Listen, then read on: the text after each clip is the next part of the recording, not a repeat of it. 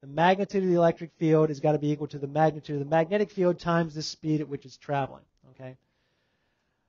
So let's hang on to that and do the very last equation here, which is this new thing, this Ampere-Maxwell law. I'm just going to run through it, but the basic idea is we do the exact same thing as we did for Faraday's law. I'm just going to choose a different orientation for my loop. And the way it's going to work is I'm going to choose a loop instead of, in fact, you can think of sort of rotating the picture.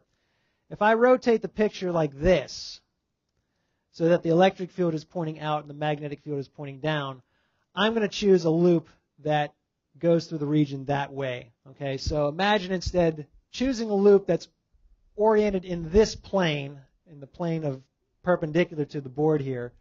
And so if I just rotate the picture and draw E pointing out,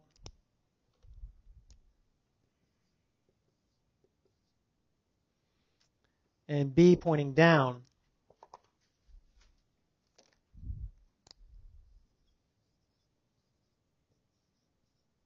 then I can go through the exact same reasoning. Okay, here's our slab again. I can go through the exact same reasoning using a loop oriented like that. Okay, so now I'm looking at the electric flux on this side and how it's changing, how it's related to the path integral of the magnetic field around the loop. So just by analogy, I'm going to have, if this is again the width W,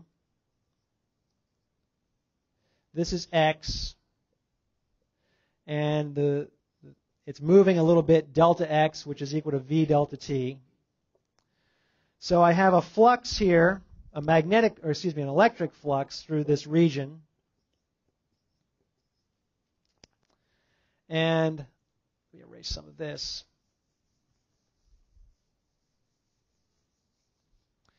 My phi electric now is going to be E times the area, or E times X times H. Okay. My delta phi is going to be E times that change in area, or E times delta X times H, which is E times V delta T times H. And the change in electric flux per unit time, I just divide out that time and I get E times V times H. Okay?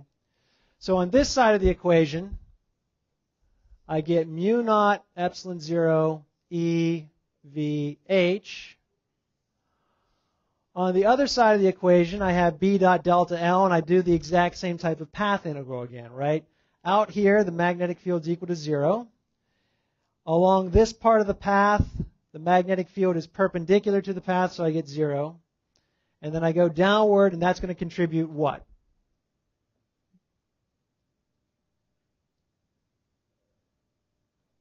BH, B times H. Okay, so this part of the path gives me B times H, and everywhere else again gives me 0. It's perpendicular here, it's 0 out here. So I end up with BH on this side of the equation, and once again the H cancels out. So I get another relationship. From applying Faraday's law, I get E is equal to B times V. Okay, so this comes from Faraday. Applying the Ampere-Maxwell law, I get B is equal to mu naught epsilon naught V times E.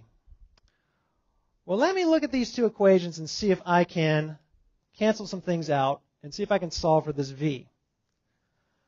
Let me plug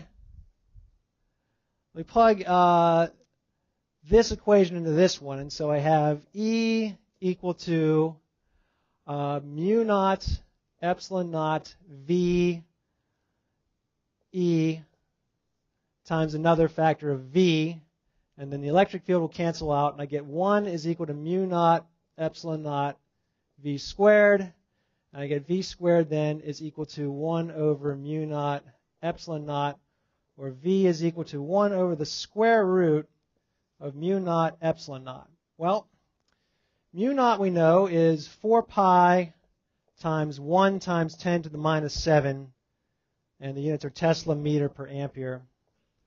And epsilon naught is 8.85 times 10 to the minus 12 Coulomb squared per Newton meter squared. So here's what I want you to do. Everybody, take out a calculator.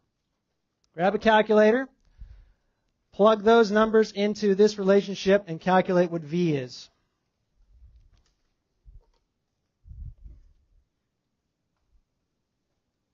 What do you get?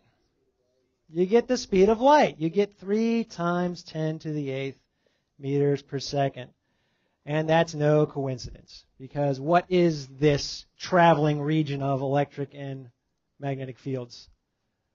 It's light. This is a pulse, essentially the simplest pulse of light you can have, just a constant pulse of traveling E and B. But this is light, electric, and so we call this electromagnetic radiation, and it was the triumph of Maxwell's theory that he showed that light was, in fact, this propagating disturbance in electric and magnetic fields. And we'll pick up with that next time.